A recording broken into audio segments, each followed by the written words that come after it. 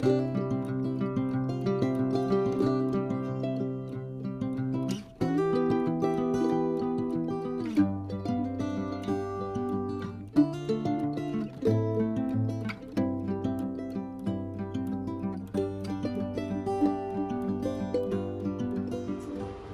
guys, I'm Steph. I'm Rafe. And we're good with wood.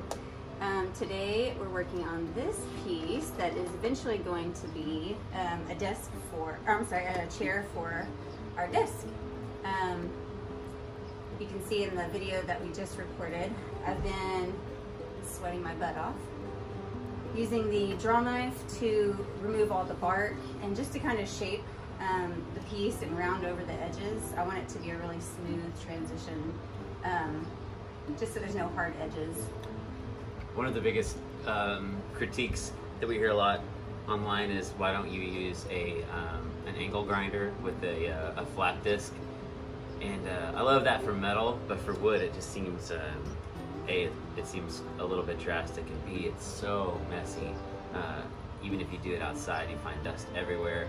And C, I just really like the connection with the wood and not having to wear a respirator and eye protection and all that kind of stuff. And so maybe if we pump out a more volume of live edge stuff, that might become a necessity, but for now it's just really fun working the draw knife, for sure.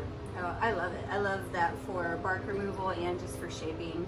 You can see in the video with just really light strokes, you can take away an edge and kind of create a bevel just by how you hold the blade. So it's really fun to work with. And then we're trying to level out and get rid of all these ridges that are in here without taking away too much of the material. So we used the, what did we do?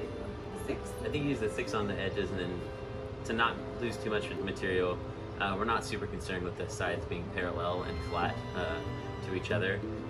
More so we're just going to kind of miter this into a chair shape, be real just kind of fold it up and have a thicker base.